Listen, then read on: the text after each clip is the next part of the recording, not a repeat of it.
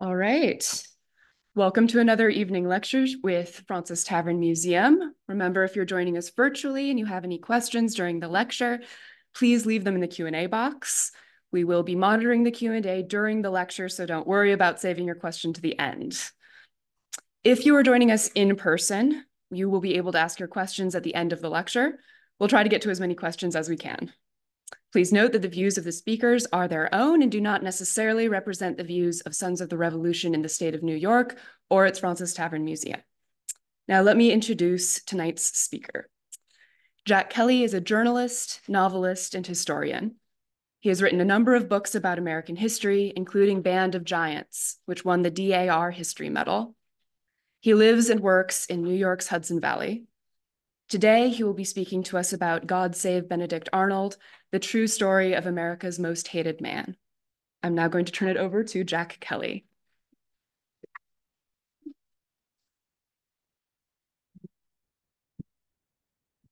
Thank you very much, Melissa. I want to thank all the folks here at Fraunces Tavern. It's a real honor to be able to speak at someplace that's so connected to the history of the Revolution.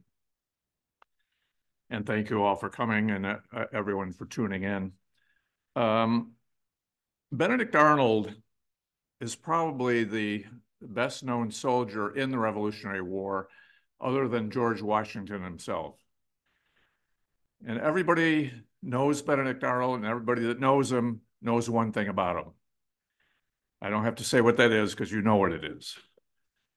But I wrote the book in order to clarify that there's more to Benedict Arnold than that one thing, and also that it's important to understand Benedict Arnold in order to get the history of the Revolution correct.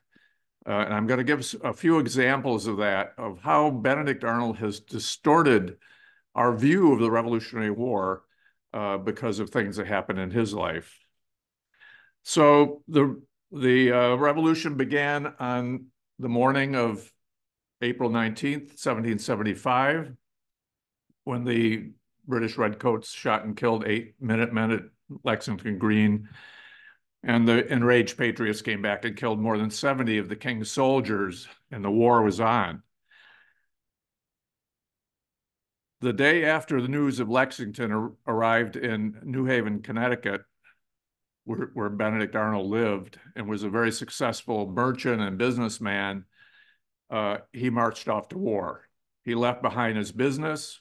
He left behind a family, 3 young sons, and immediately had this passionate devotion to the American cause. One of the real leaders and one of the people that pushed the cause.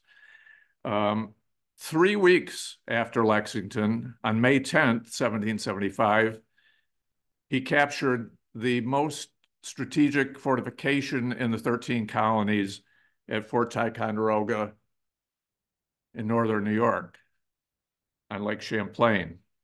And he not only captured the fort, but he then, on his own initiative, with orders from nobody, went up into Canada and captured a British warship that was the only warship that they had on Lake Champlain, and thereby secured all of Lake Champlain for the Patriots. So was that a significant achievement? I think it was, because the strategy of the British in the early years of the war was to gain control, if I can point to it here, of the waterway that ran from Montreal down Lake Champlain, Lake George, with a portage over to the Hudson River and all the way down to New York City. That was the superhighway of the colonies. And they figured if they got control of that water corridor, they could split the colonies, isolate New England, and win the war. The obstacle was Fort Ticonderoga, which is pretty much in the middle, and the control that Arnold had gotten of Lake Champlain. A major achievement in the early years of the war. In addition to that, the cannon that they had, excess cannon at Fort Ticonderoga, the following winter, Henry Knox dragged those cannon on sleds across the entire state of Massachusetts and gave George Washington the opportunity to win his first victory of the war by driving the British out of Boston in March of 1776. So that added to the significance of the takeover of Ticonderoga. What do they say in the history books? It's barely a footnote. There's very little attention is given to the capture of Ticonderoga because it was Benedict Arnold. And when the credit is given, it's often given to this man, Ethan Allen. And it's true that Ethan Allen and his Green Mountain Boys did provide the manpower for the takeover of Ticonderoga. The Green Mountain Boys were a vigilante group that Allen had gotten up before the war, really had nothing to do with the dispute with Britain. But when the excitement was over, the Green Mountain Boys basically went home. And if you look at Ethan Allen's entire record in the Revolutionary War, I don't know. I don't think I would have named a furniture company after him. But they do love him up in Vermont, I know that. But the idea for taking over Ticonderoga was Benedict Arnold. The leadership was Benedict Arnold, and most importantly, the initiative to take control of Lake Champlain, as you'll see in a minute, was all Benedict Arnold. He was a man of the sea, been a sea captain before the war began. So the next question is, do we owe it to Benedict Arnold to get the history right? I don't think we do, because Benedict Arnold was a traitor, and there's nothing in my book that in any way exonerates him or diminishes his treason. In fact, I think that the actual unfolding of his treason was worse than most people think. So we don't owe him anything, but we owe it to ourselves to get the history right. And the problem is that Benedict Arnold is a paradox. He was a hero and he was a villain. He was someone who passionately pushed the revolution. He was somebody who tried to destroy the revolution. And that's hard to get your mind around. That's in the days of Parson Weems, they like to get history simplified. And George Washington could never tell a lie, and Benedict Arnold was nothing but a traitor. So historians over many, many years, particularly in the 19th century, tended to say that his accomplishments were insignificant, Arnold, or that his participation in them was minimal, or his motives were suspect. Some of the early biographies said he was a nasty little boy, and therefore he must have been a traitor from the cradle. Oh, that makes sense. So if he was always a traitor, then he's a simpler character, is easier to understand. But history is full of paradoxical people. And even just in the Revolutionary War era, you have Aaron Burr, or Ethan Allen himself, or General Charles Lee. They didn't go as far as Benedict Arnold did, but they wavered, or they had their doubts, or they did things that were a little suspect of them being true believers. Some of the, I have a book on my shelf called Patriotic Treason. It's not about Benedict Arnold, it's about John Brown.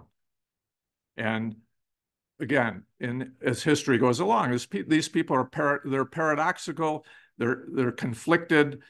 Our views of them are conflicted. That's the great thing about history. I think that is what history should be. And we have to keep looking at the paradoxical people because they can be dangerous, and Benedict Arnold certainly was dangerous.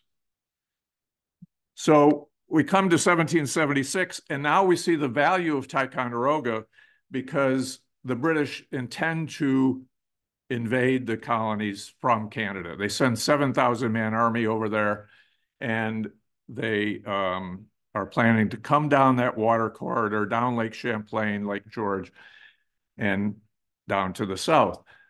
The obstacle, they can't move their army down to try to take Ticonderoga back because Benedict Arnold has now built these gunboats. This is a replica of the gunboat Philadelphia that was built by the Lake Champlain Maritime Museum.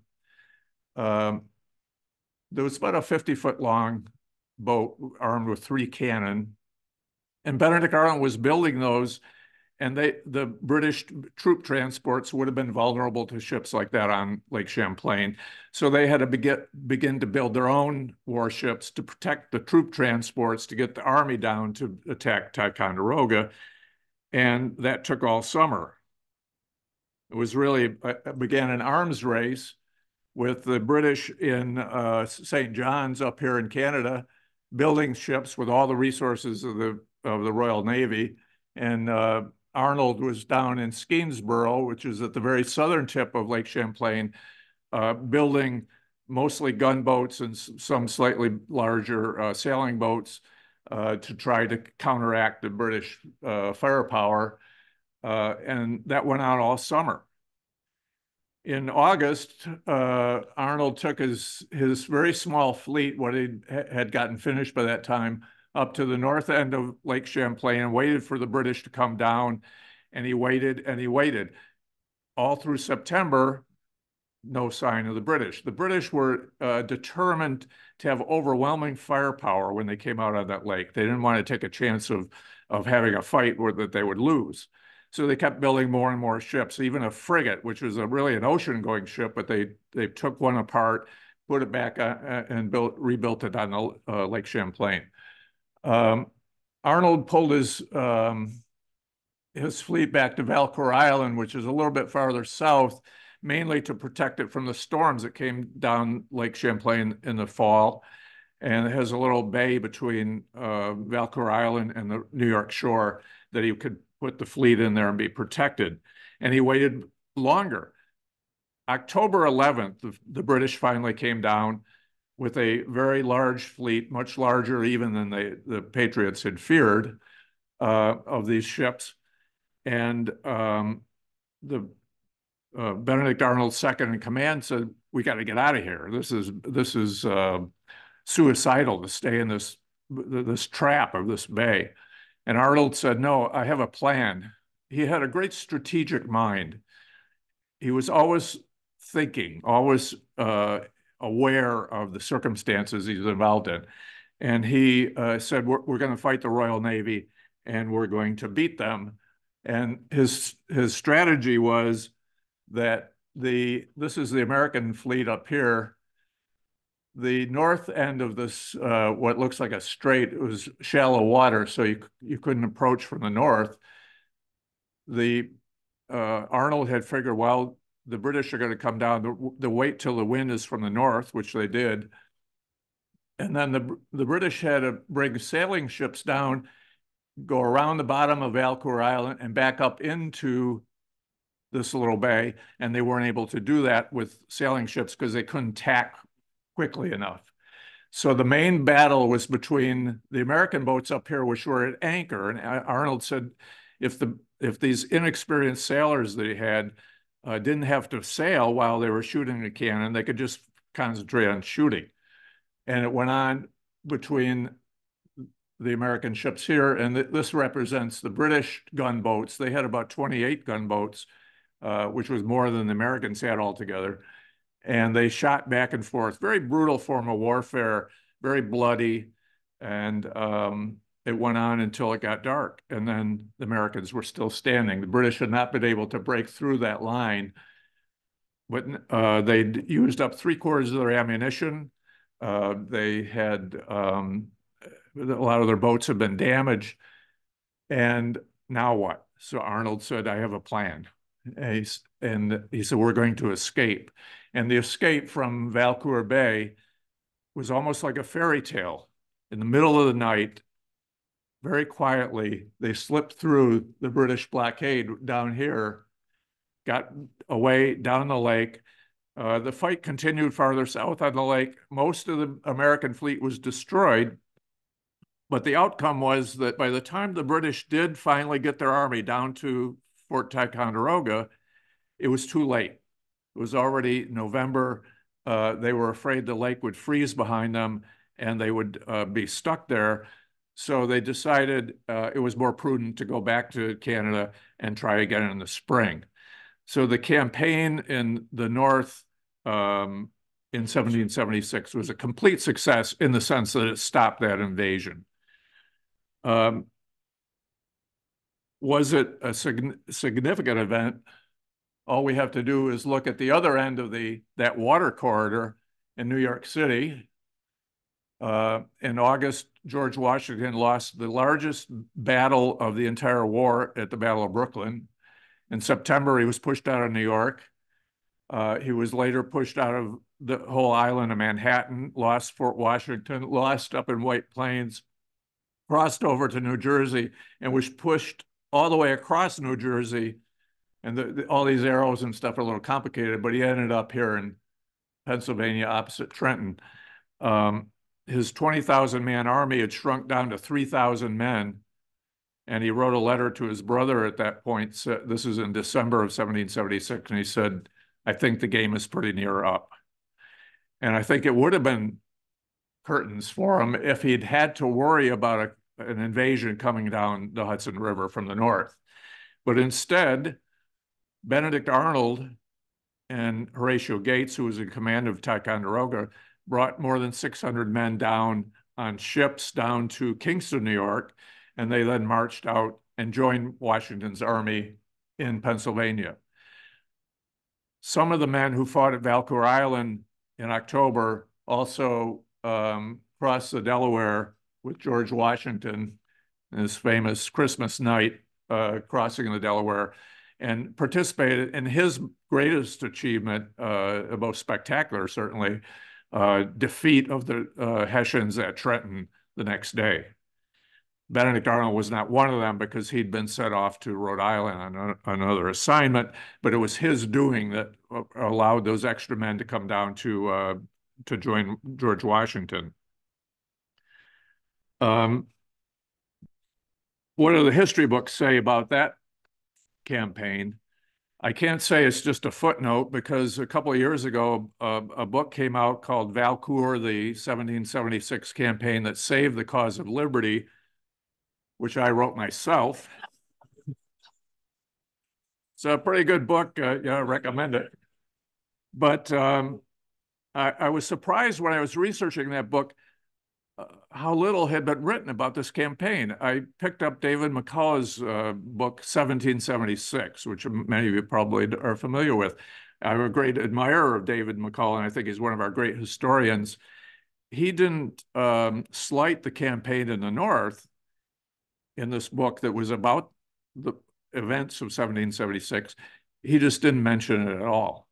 There's not a single mention of Benedict Arnold or the whole campaign in the North in his book about the year 1776. Again, shows that distortion of history, that we don't want to get near Benedict Arnold. There's sort of something toxic about him. I don't want him tainting my story, so I'm just going to leave him out. But it's really a distortion of what actually happened. So we move on to 1777. This is Benedict Arnold's house in New Haven. And he had one of the largest houses in town. And he was there on leave. He went after the Valcour campaign, and usually in the winter they didn't do much fighting anyway. So he was there on leave, and he decided to resign his commission in the Continental Army. He was fed up because he thought that he deserved a promotion after this hard campaign in the North. George Washington thought he deserved it. But the promotions were controlled by Congress, and there was a lot of politics. Benedict Arnold was never very diplomatic or didn't play politics much, so he didn't play the game and get his name pushed forward. And not only did he not get a promotion, but he was had junior officers promoted over his head. So people who had been his subordinates were now his superiors. And that was a slap in the face to any officer, and so he decided to resign. So he wrote out his resignation in July of 1777. He went to Philadelphia and handed it in, and he was done with the war. By coincidence, on the same day that he handed his resignation in to Congress, the news arrived at Philadelphia that Fort Ticonderoga had fallen to the British. And General John Burgoyne was leading that 7,000-man army, a lot of artillery, down that water corridor that I spoke of, captured Ticonderoga quite easily now that there was no American fleet to defend it, and was on his way towards Albany. Benedict Arnold jumped on a horse. He forgot all about his resignation, rode up to the north, joined Horatio Gates, who was now in command of the army in the north, and together they decided to meet Burgoyne at Bemis Heights, which is a high ground a few miles south of the village of Saratoga, which today is called Schuylerville. They fought two battles there, collectively known as the Battle of Saratoga. In both battles, Burgoyne tried to sweep around the left end of the American lines. In both battles, Benedict Arnold was in charge of the left division. In the first battle, he fought Burgoyne to a standstill and inflicted heavy casualties. That was on September 19th. October 7th, the second battle, he decisively defeated Burgoyne and then personally led a charge into the British field fortifications, broke through, and put Burgoyne in a position where he had to do what he said he would never do, which was to retreat. Benedict Arnold, who was the man on the horse here, was severely wounded in that battle. He had a bullet shattered his leg bone. But General Burgoyne, 10 days later, had to surrender his entire army to General Gates. So is that a significant achievement? Well, it's called the turning point of the Revolutionary War. And Time magazine in the year 2000 for the millennium said that the Battle of Saratoga was the single most important battle, most consequential battle fought anywhere in the world in the last 1,000 years. So it sounds pretty important. So what do they say in the history books? Well, they can't say it's not important, but in every history, just about every history that's been written of the Battle of Saratoga, they have diminished the role of Benedict Arnold. And there was many stories about he was drunk during the battle, or he was pouting in his cabin, or he had been relieved of his command, or he was out on the battlefield, because he must have been on the battlefield because he got wounded. But he was just riding around like a crazy man. He wasn't directing the battle. And these were repeated over and over and over because it was too uncomfortable to give him the credit that he deserved for this very, very important battle. And just to give an example of how history continues to sort of live as time goes on, this is a letter that was discovered in 2016 on eBay. And it was authenticated and was written 2 days after the battle on October 7th, 1777, by a militiaman from New Hampshire. And it's sort of a poignant letter, just as a war letter, because he says, "Dear wife, we arrived here the second day of this instant.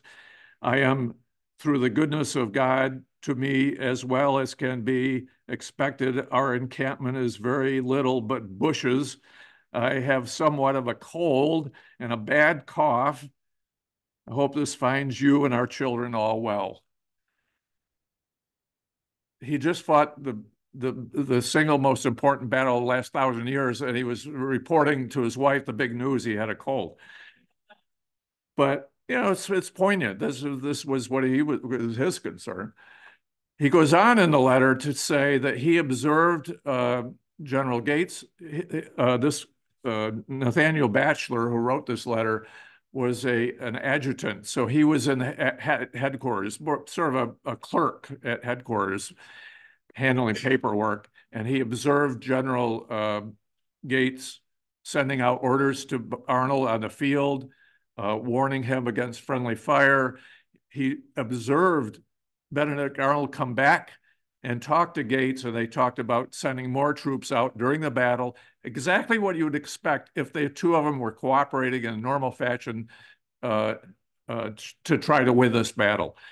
Nothing about being drunk or staying in his quarters or being riding around like crazy or any of all the stories that were brooded over the years.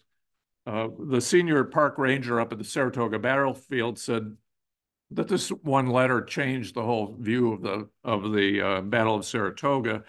And I think most historians now accept the fact that Benedict Arnold really was the essential man in the essential battle of the Revolutionary War.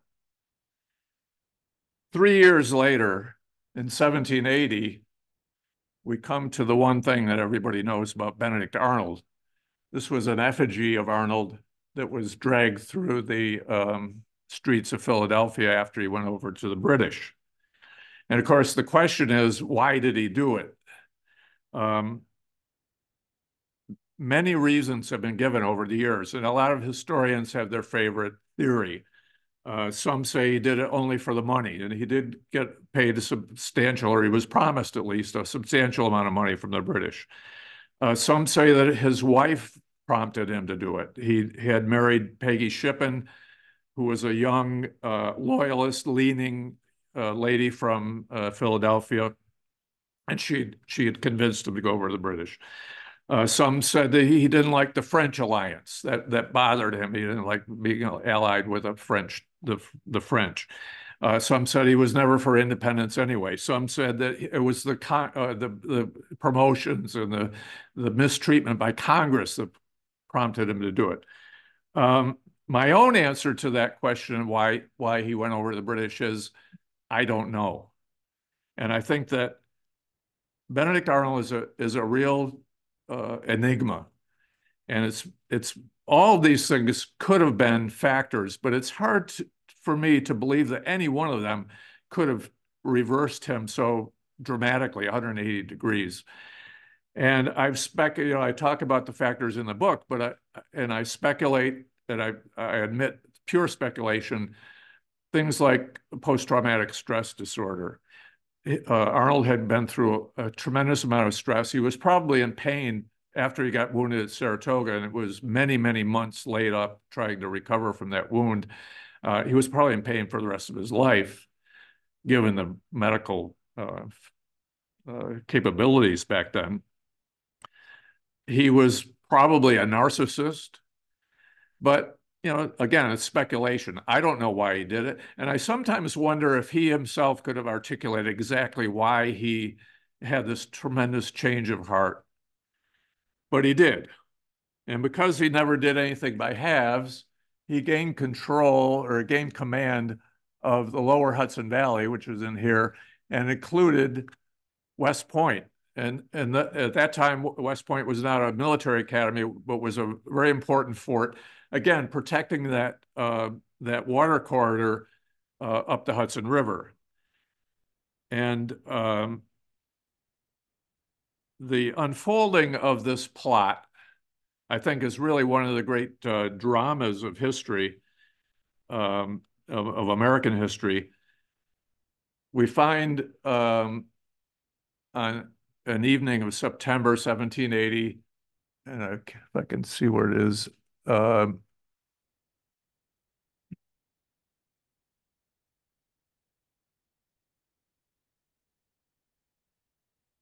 there's a town of Haverstraw, but I can't quite, it's up in this area somewhere here. Yeah. Okay, yeah. They met, Arnold met there with the head of British intelligence. And that was neutral ground. And that was Major John Andre. And they talked all night. Arnold gave Major Andre a map of Ticonderoga, showing him where they could invade, a list of the troop deployments, other documents. And he told Andre to put the documents in his boot, hide them in his boot. Arnold then went home to his headquarters, which was on the east side of the Hudson River, opposite West Point. And Major Andre, after some delay, started back to the British headquarters in New York on the also on the east side. He'd gone over on the at Peekskill, was coming down. It's hard for me to see this. Oh no, it's up here. So he was coming down from Peekskill down the east side of the river, and he was very excited, and he was very nervous. He was excited because he'd pulled off the biggest intelligence coup of the war that was going to make his career and probably make his life if it succeeded. And he was nervous because Westchester County down in here was no man's land. It was below the American lines, which was up closer to Peekskill, and above the British lines down in New York City. And it was patrolled by both patriot and loyalist militiamen. And sure enough, three men jumped out of the bushes and stopped Andre. And Major Andre made the mistake of saying, "I hope you're of our party." And they weren't wearing uniforms. Andre was also in civilian clothes. So one of the militiamen said, "Oh yeah, what party is that?" So now Major Andre had to guess. He said, "The lower party," meaning the British. The guy said, "We're Americans, get down." And they searched him. They found the documents. They didn't know exactly what it was all about, but it was very suspicious that he would have a map of West Point in his boot. They took him to their commanding officer. He offered them bribes. So they refused the bribes. They took him to their commanding officer, Colonel Jameson. And I think Colonel Jameson was a little slow on the uptake because the first thing he did was to write a letter to his commanding officer, Benedict Arnold, and sent it off by courier. But then he started thinking, and he's like looking over the documents and go, "Wait a minute, this is Benedict Arnold's handwriting on the map and these documents, the pass that he had written out for Andre." He said, "This is, this is very suspicious." I guess he probably, if they'd said it in those days, he would have said, "This is above my pay grade. I'm going to send this all to George Washington." So he packed up the documents, wrote another letter, sent it by a different courier to George Washington. That's where the plot twist comes in, because Washington was not in the American camp at the time. He had been over in Hartford, Connecticut, meeting with French officers, and he was on his way back to camp, and he was scheduled the very next morning to have breakfast with Benedict Arnold at his headquarters, and then they were going to go across and inspect West Point together. So you have the rather tense situation where George Washington is coming down from the north, and there's two couriers separately are headed towards Arnold's headquarters, just opposite West Point, because the second courier found out that's where he could find George Washington. Who's going to arrive first? Some of Washington's aides arrived at the headquarters, and they said, "General Washington is just up the road. He'll be here in a minute. Get ready." And Washington traveled with a big entourage and guards and everything. Then a courier arrived and handed a letter to Benedict Arnold. He read the letter. He told his wife, "I got to go." And he he said to everybody else, I'm going over to West Point. Tell George Washington to wait here. I'll be back shortly.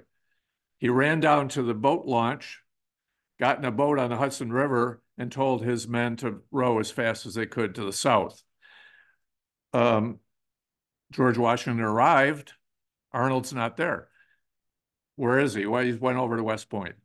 Okay, Washington says, we'll go over and do the inspection now. Takes his entire entourage across the river to West Point. They get over there. The people at West Point haven't seen Benedict Arnold in 2 days.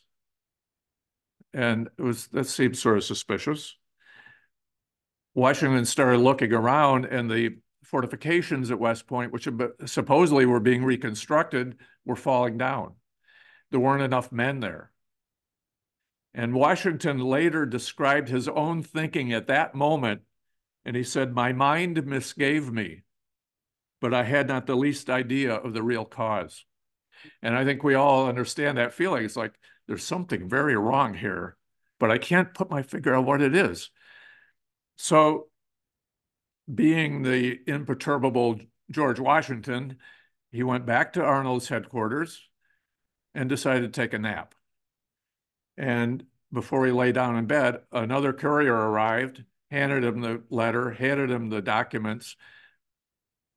Washington immediately saw what was going on. He called in Henry Knox, his most trusted subordinate, and he said, Arnold has betrayed us. Who can we trust now? And it was not a rhetorical question, because at that point, Washington did not know who was involved in the plot or how far it went. He sent Alexander Hamilton riding down the Hudson River on horseback to try to catch up with Arnold. He sent a message over to the army on the New Jersey border to get as many men marching up to West Point as they could as quickly as possible. And then the real drama began. Peggy Shippen, and now Peggy Arnold, and this coincidentally is a portrait of Peggy that was drawn by Major Andre himself when the British were in control of Philadelphia, and Peggy was flirting with the British officers and getting her hair done, I guess. And she started tearing her clothes off, which was very unusual in those days, and screaming, I have to see Washington. They're going to kill my baby. And all the officers gathered around, tried to calm her down. They thought she was having a hysterical fit because her husband had been revealed as a traitor, and did not suspect that she could be so devious that she was in on the plot all along and was in fact trying to help her husband escape and putting on this act. And he did escape. He got down the Hudson River, got onto a ship, British ship, went down to New York, was made a brigadier general in the British Army, fought against Americans for a year before he went over to England and never set foot in America again. Poor Major Andre, this is a self-portrait he drew while awaiting trial. And because he was in civilian clothes, he was hanged as a spy a week later. The three militiamen who captured Andre got these silver medals,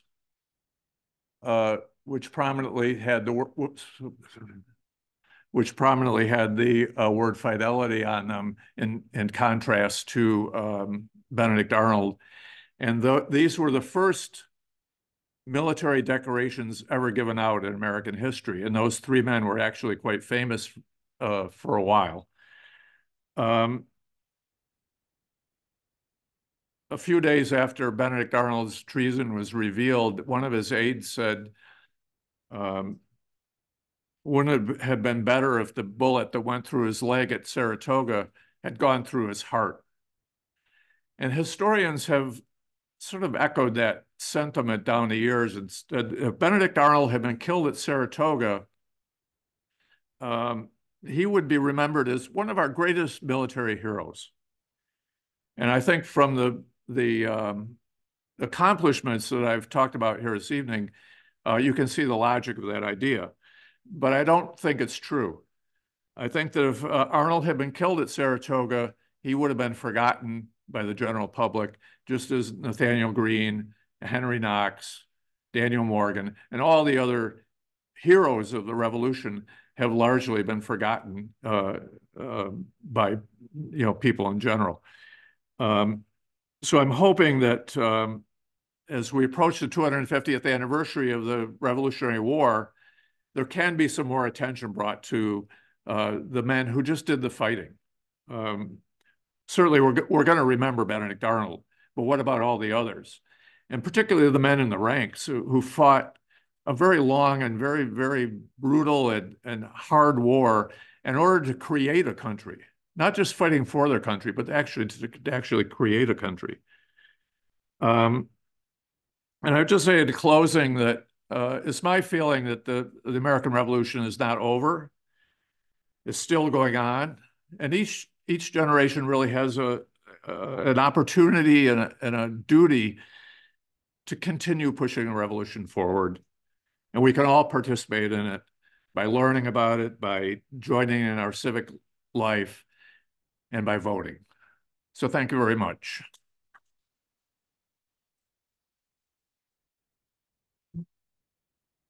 Yeah, just if anyone wants to, I have a on my website, which is jackkellybooks.com.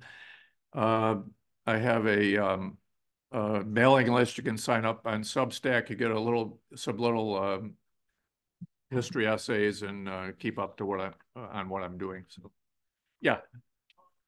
Here, I've got a microphone. So oh, microphone. Pass this around, and then Mr. Kelly, if you could repeat the question for everybody else. Yeah. Okay. Could you describe Arnold's achievement before Saratoga, in which he turned St. Leger's forts around and saved Fort Stanwix?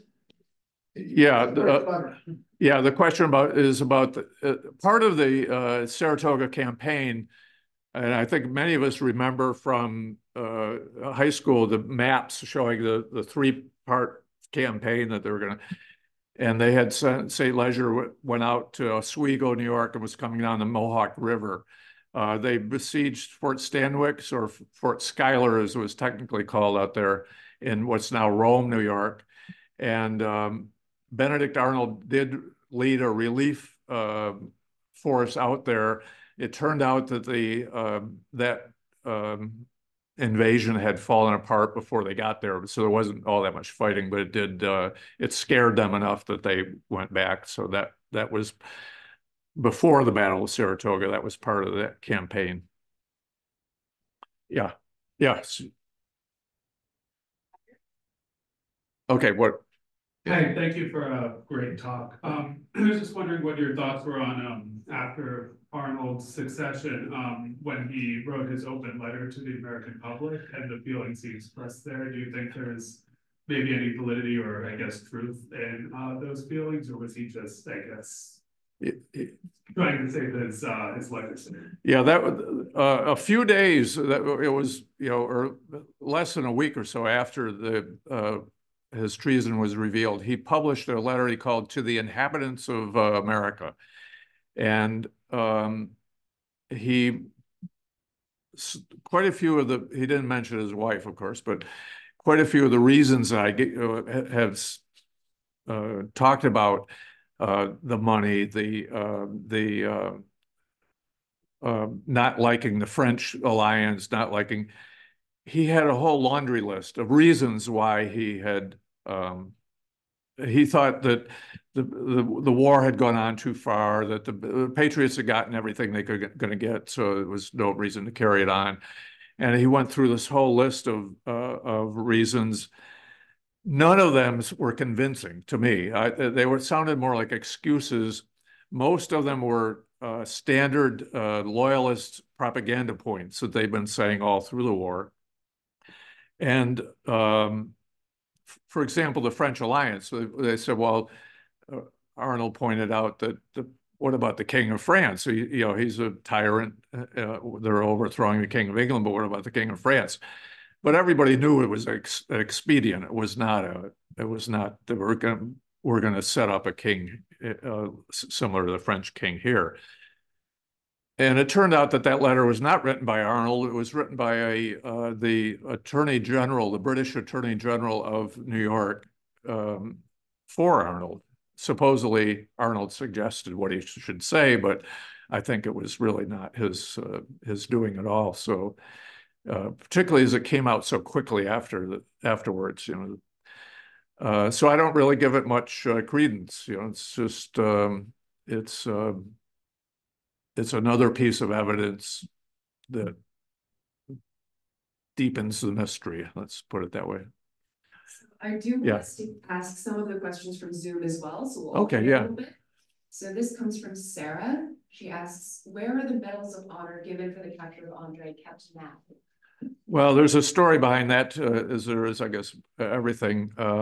Two of those medals were on display at the New York Historical Society until the bicentennial era of the 1970s, when they disappeared and they've never been seen again.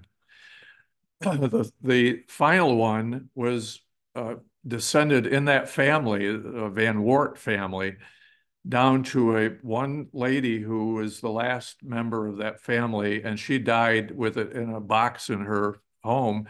Her lawyer found it, and he donated it to the State Museum in Albany, where it was on display back in October. And it's going to be on display in Westchester.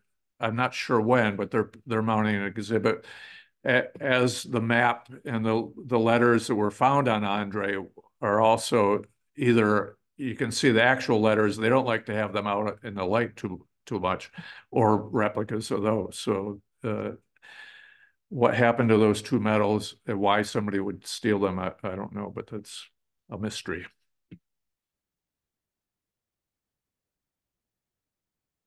Wanted to ask you about your view on some of the financial disputes that Arnold had, both in terms of complaining he wasn't appropriately reimbursed, I think, going back to the Quebec campaign, and then issues about how he conducted financial affairs when he was in effect in military control of Philadelphia after the British had left. Yeah, well, he had disputes about money that was owed to him. He laid out his own money to pay his troops and to buy supplies, particularly when they were fighting up in Canada in the north. Benedict Arnold, I didn't mention the whole Canadian expedition, which Arnold was involved in 1775 into 1776. But the Patriots actually invaded Canada as one of their first operations in the war. So Arnold felt that he was owed to have this money paid back by Congress. He disputed it for years. It was the usual bureaucratic thing. Where are your receipts? Well, they were in the middle of a war. He didn't have receipts for everything.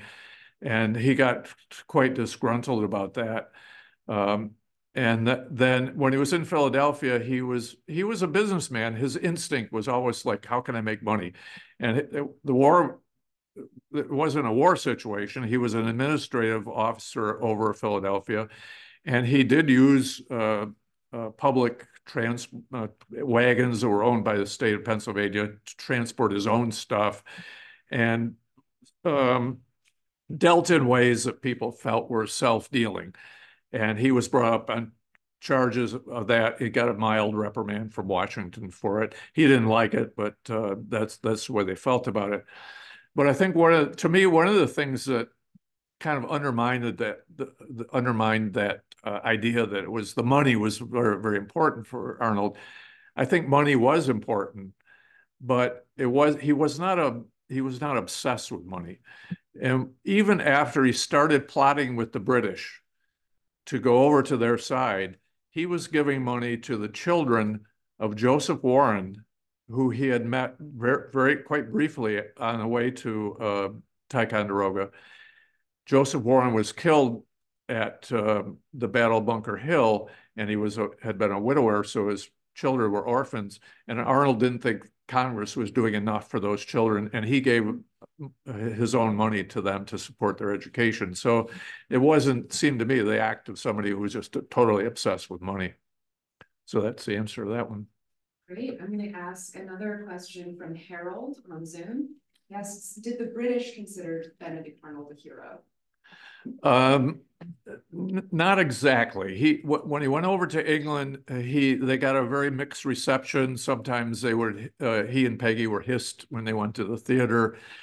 A lot of the British military people hated him because the combination of the fact that he was a traitor, and even though he'd come over to their side, nobody likes a traitor, and also the fact that he'd killed so many British soldiers and his career as an American officer. So he had found a gift that he had for military life, and he wanted to get back into military life. He wanted to be an active military service in the British. And he tried and tried and tried, and they always opposed. The officers said, we don't want him. And he was never able to do that. That was one of the things that was really frustrating for him during the years he lived both in England and came over to Canada for a while.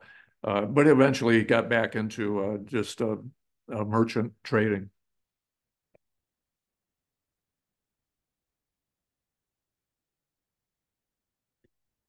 Is there any tangible proof on how the relationship was established between Major Andre and Benedict Arnold? Was there a middle person involved, or? Yeah, there was a gentleman from Philadelphia. There was quite a bit of back and forth. The British took Philadelphia in 1777, then gave it up in 1778, and their headquarters was always in New York.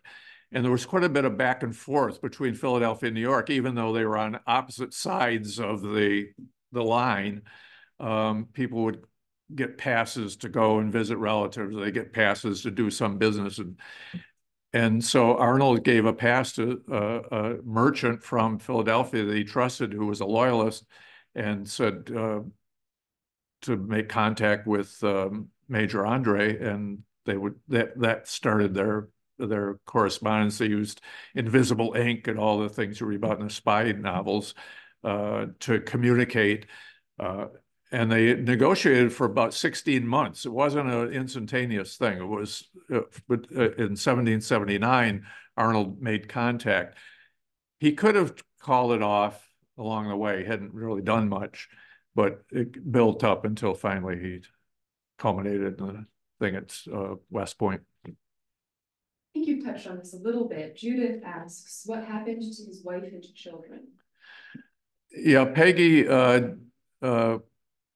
on her own, wanted to accompany him, went over to England, and they had 5 children of their own, I think, and in addition to his 3 boys that he had with his first wife. His first wife had died right after the capture of Saratoga, of Ticonderoga. So Peggy stayed loyal to him. She was left alone. He would go out sailing for months at a time and out on business. She held down the fort at their home and stayed loyal to him for the rest of his life. And she died a short time after him, even though she was much younger than he was. She died. Both of them were in the early part of the 1800s. Thank you for your lecture. Do you think that the time in Philadelphia was preeminent in the influences that caused him to be a traitor? That after all, that's where he determined to get the West Point Association. That's where he was constantly putting out fires between rebels and loyalists. That's where this economic, get rich quick scheme backfired on him. I mean, it seems like we don't know why, but we certainly know where this all happened. Yes, I would agree with that. People say, George Washington, one of his great talents was picking talent. He knew where to recognize talent in somebody and where to place them to get the most use of it. But he made one big mistake, and that was putting Benedict Arnold into Philadelphia. And it had been the true of Benedict Arnold throughout his career. When he was in action, he was golden. He could do no wrong. When he was idle, he constantly rubbed people the wrong way. He did not get along with people. He was not diplomatic. And I think that everything you said about him was true. And Philadelphia was the time when he sort of drifted and spent too much time thinking and just lost his connection somehow to the cause. Take another question from Zoom. This person asks, do you believe that Peggy Shippen may have had an intimate relationship with Andre? Well, no. It would be great if she did, I guess. I don't know. That's been speculated about. I think there was a pretty good Revolutionary War series called Turned, which they had Benedict Arnold, and I think Peggy was involved in that. I don't know. I think it's pure speculation. They were friends. There's no question about that, and they did send letters back and forth. There was some rumor that Major Andre was gay and that he had a relationship with Henry Clinton, who was the head of all British operations. He did advance pretty quickly for a young man, so it's hidden in the smoke of history, I guess you'd have to say.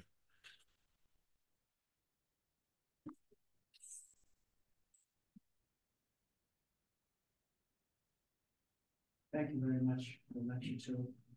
Tell me more about how he got his wealth. What business that he had that generated for him to be so generous to pay for the soldiers and pay for other people that were harmed.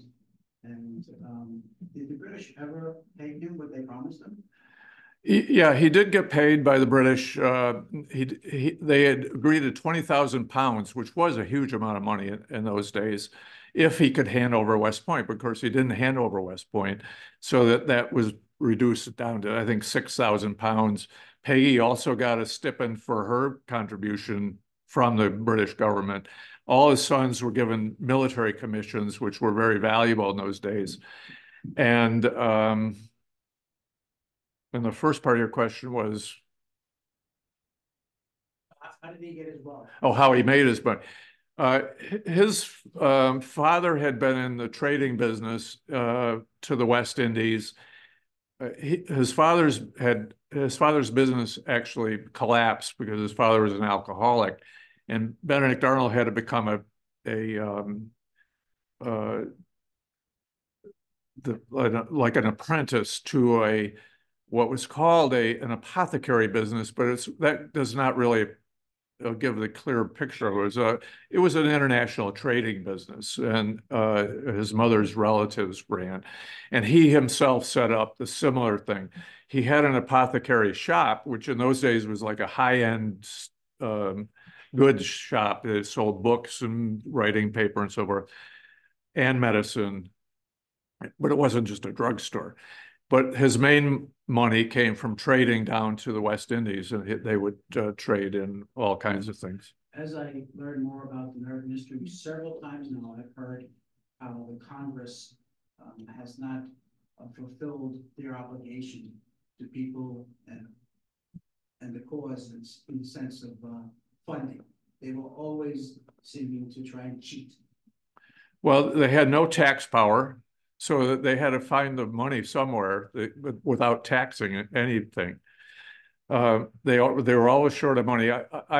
I'm not sympathetic to Congress. I think Congress made a lot of mistakes during the Revolutionary War, and particularly in their treatment of the soldiers. But it was difficult. John Adams was basically the Secretary of War. He held that position along with 20 other committees that he was on, and was trying to run the whole thing single-handedly. Usually there was only about 5 or 6 congressmen there when they were in session. They didn't have very many people show up, and they had to do everything. So it was tough for him. They were very afraid of the army. Because the army was the only other institution in the colonies that was and they were afraid the army would take over. So they wanted to keep them, that's why they wanted to control the promotions. They wanted to keep the army under a tight grip so that they didn't, as had been seen many times in history, the military takes over. So it was a very complicated situation for that. So we're going to take one more audience question so that we leave some time for book signing as well. So I'm going to ask. Hi, thank you again. Did the American government try to go after him after the war, or they did just let him be? Before the war was over, when Arnold was in New York City, getting ready to lead a loyalist battalion down in Virginia, which he did, George Washington really wanted to get his hands on him. And he sent a spy into New York, and they had a pretty good plot to capture Arnold and take him over to New Jersey. And the day that it was going to come off, he took his regiment onto a ship and went down to Virginia. So that fell through. And after that, they never had a chance again. So he lived until 1801. Couple announcements here, so I'm just going to sneak in. All right, so thank you so much, Mr. Kelly, for that presentation. Thank all of you for joining us tonight, both in person and virtually. And if you enjoyed tonight's lecture and would like to stay up to date with all of our programs, you can join our mailing list. You just go to FrauncestavernMuseum.org. That's also where you can find our calendar of upcoming programs. Our next lecture will be on Monday, April 8th, same time, same place. And we also have scheduled walking tours on Saturdays in April 13th and April 20th as well. Thank you to those of you who have donated to the museum. Your generous support helps us fulfill our mission and share the history of the American Revolutionary era with the public. If you would like to donate, you can also do that on our website, FrauncestavernMuseum.org. Thank you again for joining us at another Fraunces Tavern Museum lecture, and we hope to see you again soon.